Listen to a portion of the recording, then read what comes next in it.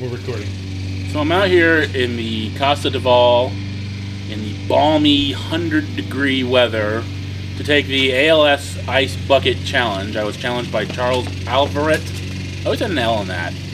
But that's okay, because he's going to be known as Broke-Nosed Chuck soon enough.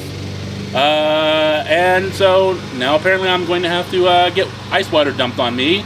But before I do, I'd just like to give a little shout out to my pals, the two Mikes, Blanchard and Irizarry. You've been challenged if you haven't already. So, did you just flip him the bird? No, I gave him the thumbs up. Okay, just get over it. Do it. Do it. I feel like Rorschach. Like, just do it. Do it. Do it. I love you, Dave. Okay, so that happened.